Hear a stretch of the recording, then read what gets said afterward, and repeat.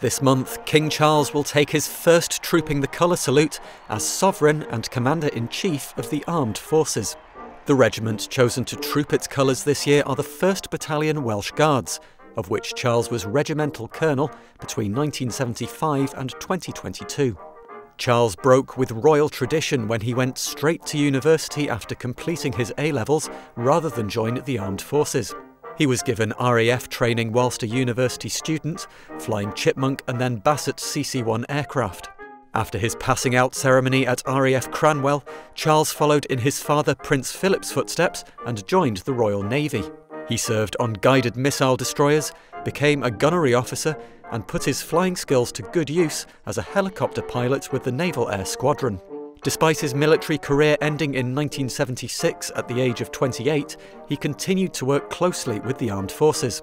And in 2012, his mother, Queen Elizabeth II, awarded him the highest rank in all 3 services: Field Marshal, Admiral of the Fleet, and Marshal of the Royal Air Force. It may be King Charles's first Trooping the Colour as head of the armed forces, but his relationship with the military is a long and close one, which it's hoped will continue for many more years.